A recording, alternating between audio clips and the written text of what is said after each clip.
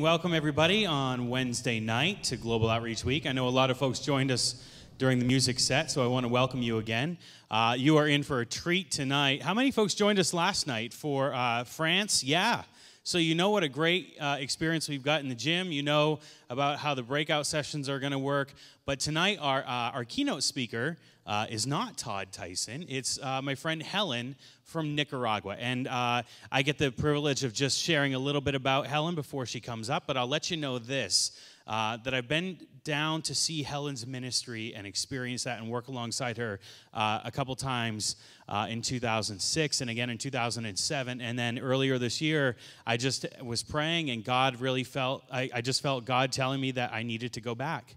And so I'm taking about a dozen of Curtis Lake's finest with me, many of whom are in the room tonight, who is going with me in November to join Helen. Yeah, a lot of folks, yeah. And Jeff on the stage tonight too. But here's the great thing. I just want to let you know, when you talk about the real deal, when you see people who have just laid it all on the line, you probably got a sense of this on Sunday from her. But Helen is the real deal. Helen just gave her entire life to these kids, and I'll tell you, these kids are exceptional. She's running a first-rate facility. These kids who are coming from the worst of the worst scenarios are being given the best of the best outcomes. And it's just heartwarming to see. It's heartwarming to experience, and I can't wait to be back there in November. You are just going to be so touched by hearing Helen's story about what's going on at Secret tonight. But first, we have this great video about what's happening down there. Check it out.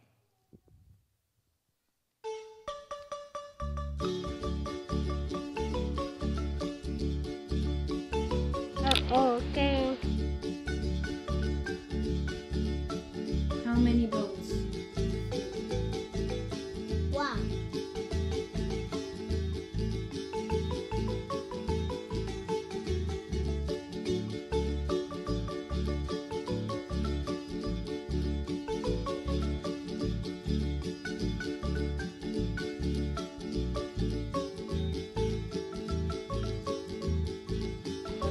Hello.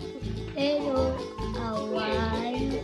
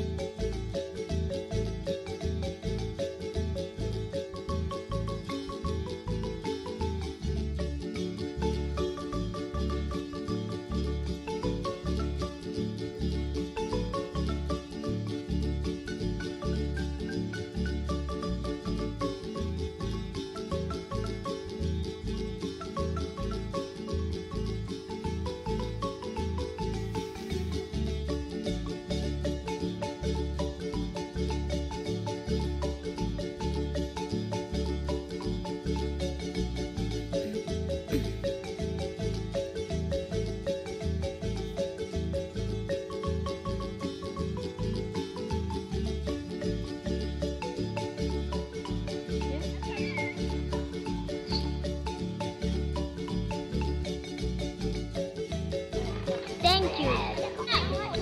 Thank you. Thank you. Thank you. Thank you.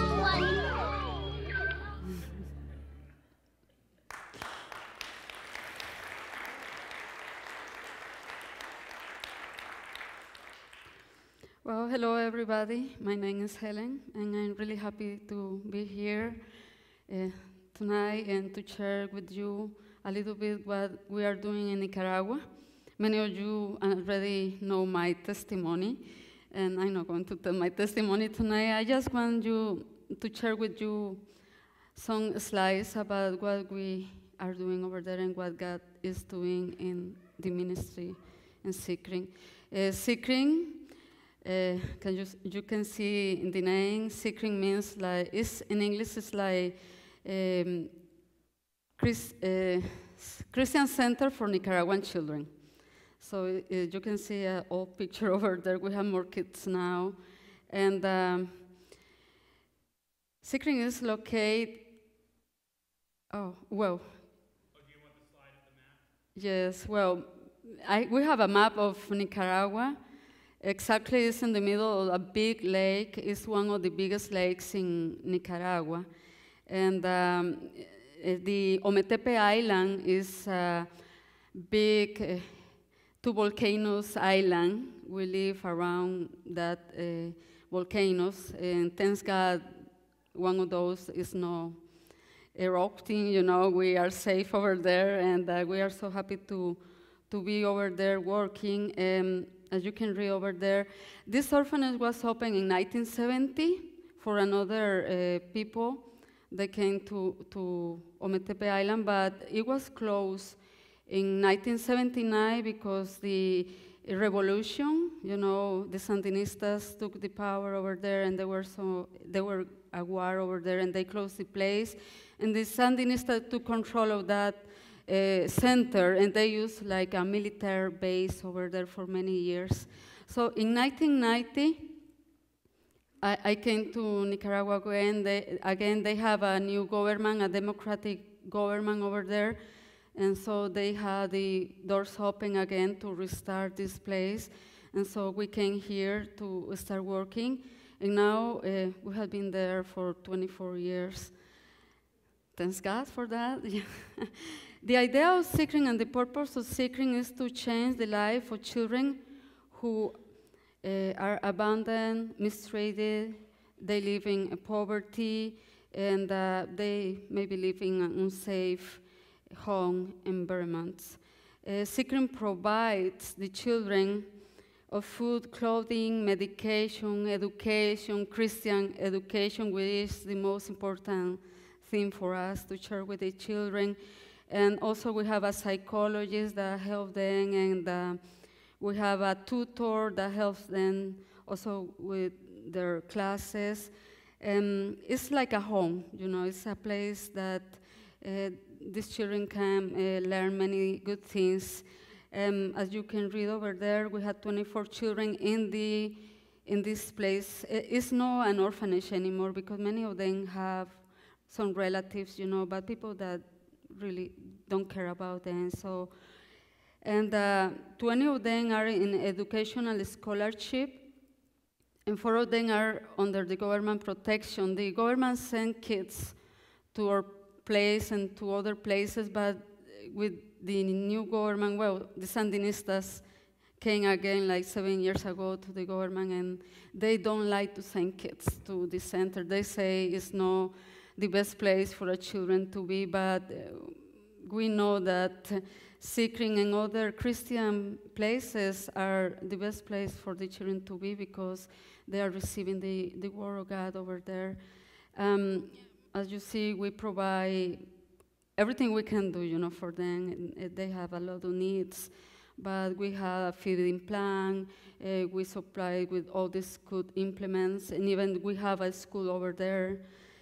And there are some pictures of the children that I can tell you, like the testimony of Hilario. Hilario is 10 years old, and he used to live in the streets. He has a mother, but his mother was living with another man that was not his dad. And this guy tied him with a rope, you know, in their house, and not let him to go out. He, how you say, mistreat him so much, so bad, that when Hilario ran away from his house, he was sleeping in the streets. And so the Ministry of the Family from the government, they brought him to Sikring. And even at the beginning, sometimes we have Americans coming to Sikring, and he don't like, I'm sorry, gringos. Yeah, we call gringos. And it was funny because the first week that he was there, there were some missionaries over there, and he just took a piece of stick of wood and started trying to hit some of them. Now he loves gringos. But God has been changing his life. You can see his smile, so he's so happy over there. He's learning about God. He loves to go to church and to be singing and praising God. I mean, it's a miracle. It's a big miracle. And even Derek and Alonso, they are brothers, and their mother has like another 4 children. She just feed them like once a day. They never send them to school. So she asked for help, and it's what we are doing now, trying to help these really poor families.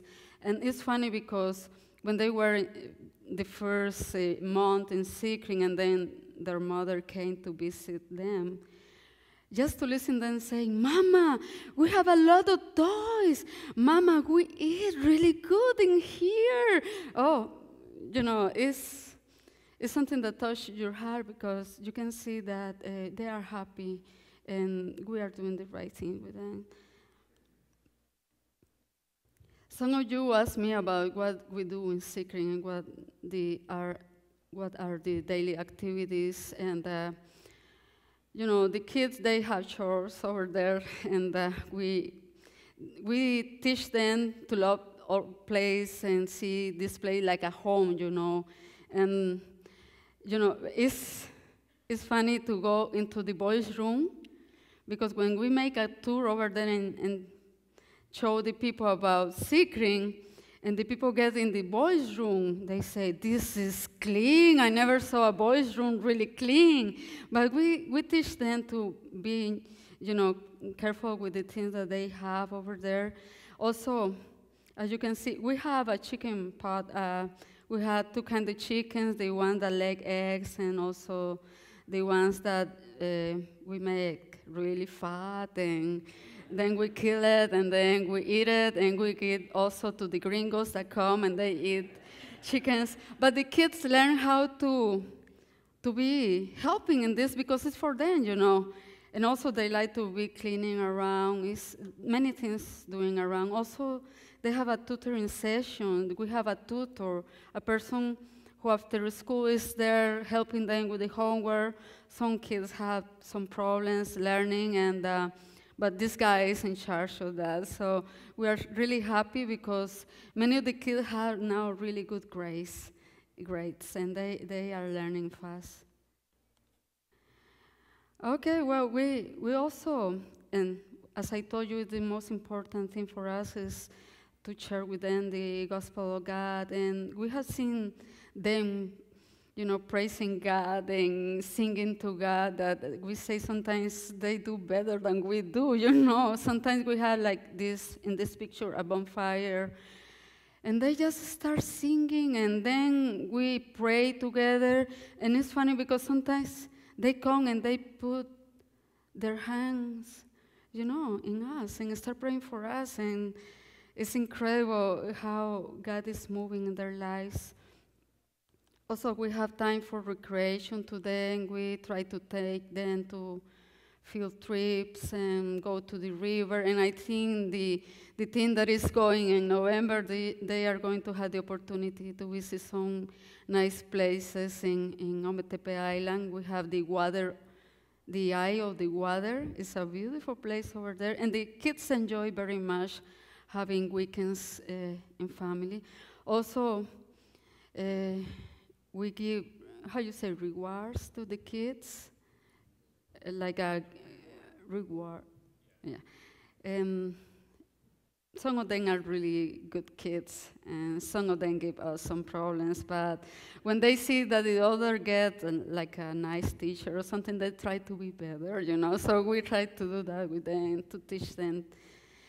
And also, as we have been working for 24 years and Seekring, some of them already are in the university. We have 6 kids in the university. So they leave the island and they go to Managua, which is the capital.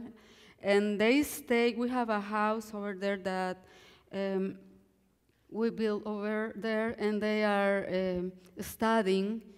And this is the picture of Pastor Henry and Irma. They used to be the directors of Seekring many years ago, and they moved to Managua to be pastors over there. And So we send the ones that finish high school, we send to Managua, and we let, them to go to university. There is people that ask me until what age we had the kids in Sikring. Well, it depends. If they finish high school at 18, we send them to university, and we look for sponsors and people that can help them to study. And if they are 19 and they still in high school, we keep them in Sikring, but they help us. They had to work during the day and study in the weekends, and then they will have the opportunity to go to Managua. They work with a program called Talents to Treasures. It's like a scholarship, and they do, they make extra points, like they do community service hours, and like, for example, for an hour that they serve in the community, they make $5. So this organization that is helping, they look for sponsors that pay that $5 that they make. So they work for, it's not just give me money to go to university. It's just also about they working in the community, in church, or cleaning in the parks, doing all they can do to make extra hours, and they can also make some money for their studies. In Managua, they pay for food, electricity, school projects, many things over there. So we are so happy. This is a picture of Kayla that came to Sikring. She is studying in Managua, and she always is trying to get involved in Sikring things. So she comes to the island and teach the teachers how to use the colors, how to make new colors, and that way the teachers can, teach the kids in the school. So it's neat that they grew up, they are studying, but at the same time they come and they help us in the orphanage. Well, we have projects around that we want to share with you. We opened this clothing store that was an American idea of a friend of us, and it's a really good idea. Like the group bring clothes with the teens, and they give to this store, and we open the store, and people from the community come and buy clothes, and it was good. The first opening week, we made like $200, so $250. It was great, and so we are trying to do the Hazel, who is in the picture. She came to Sikring when she was 7 months old. And she has a learning program, so she goes really slow. Now she's like in the junior high, and she's 20, but she's the one that works in this store, so we give her some percent of the money that we make, and she can continue studying.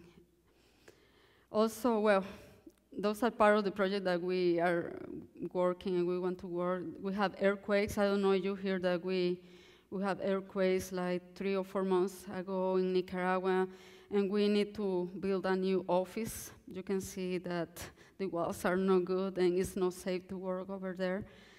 And well, here are our friends, the chickens. We try to we are selling the eggs over there. And it's funny because they enjoy so much, the boys enjoy so much to prepare all this, and they ask me, Helen, are you going to Moyogalpa? Say, oh, here are 10 of those boxes. Each one has 3 eggs. And they just jump out of the car and go to different stores, and they buy the eggs, so it helps Sikring too. It's great.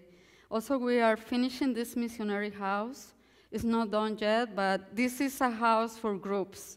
It's a very nice house. It's like for 20 persons. And we just need to finish the roof and 2 bathrooms. But it has been built almost for 4 years, little by little, with the help of different groups. And I think maybe this next year is going to be finished.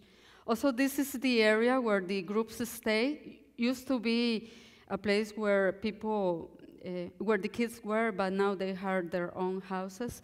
So this is especially for teens, and in the end is the office that we need to build a new one. But we are trying to put a nice roof over there so the groups can have a time to pray and to be together. This is our transportation. As you see, we take the kids in the top to church. No, it's a joke. He told me to say something like that, but I'm not going to say. The kids are praying for a new bus because this is really old and make noises when we go to church in here. And we always are asking the bus driver, who is Osvaldo, who is a guy that grew up over there, is everything okay, Osvaldo? Because it's a clack, clack, clack, clack. Don't worry.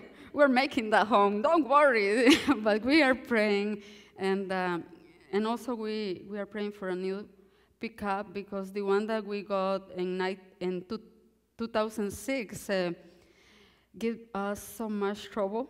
It's a Ford, so it means, why are you laughing? Well, somebody told me that Ford means fix or repair daily. I don't know if it's true, but it is true with us. I mean, it's a bad truck. No, somebody told me that it was made in Argentina, so it's no American truck over there. Okay, we have this school, and also we are making some area for the principal office and storage. And as I say, we have the school, and we work with the community. We are feeding 82 kids 5 days a week, which is something big for us. God led us to open this. We are going to be working with them, and it's so nice to see the kids so grateful with God because they can have their own meal. This is a really poor area in Ometepe Island, so for us it's a blessing to be doing this with them. Also, it's the first school in the island where we teach English, which is great. And now we need a volunteer that would like to be teaching English over there, because the girl that went to Ometepe Island to be the teacher now is my assistant. So as you know, I am here. She has a lot of work over there. And we find out that we need another English teacher over there. So if God tells you, talk to the pastor. And yeah, it's nice to be teaching them. And as you see in the video, the kids, well, they say thank you, but they know more than that, more than thank you. They say, gringos, we love gringos. Okay, I just see, that's funny. Every time we need something in the school, we tell them, okay, let's go and pray because God will provide. And to see the kids getting on their knees and praying, I mean, it's awesome. And then to see them how, they are so happy to see the things coming, and they say, God answer our prayers.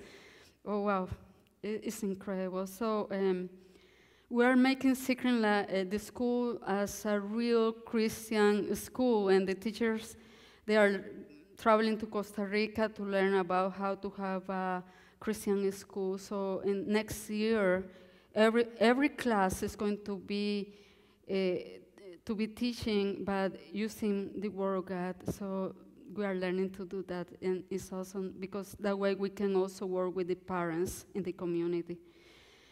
And well, it's most of the things that I had to tell you. Also, I forgot, and it's not in this, is that we have sewing classes with the pastor's wife, and the girls are learning how to make clothes and many things. And also we have computer classes in Secret for the young people and also for people that want to come from the community. And it's great because in our school, this organization came and gave a small laptops to the 82 kids to learn. And they put a big antenna to have Wi-Fi. So I think in February next year, we're going to start having this working. So it's great what God is doing over there. And I just have to thank you for inviting me to share with you about what we are doing in Ometepe. And I appreciate very much your prayers for us because it has been no easy. The government doesn't help very much over there, and but we have a great God that is in our side, and He is protecting us every day, and we know that, and the children know that. So together, we can make big things, and we know our goal is to raise them to become healthy, productive members of this society, and also a good Christians. So maybe they can change the life of many other people, you know, telling their testimonies. I know the children, the young people who are in the university, they are preaching others about the gospel, and their testimony touch many hearts of other students in university. Thank you so much for letting me sharing this with you.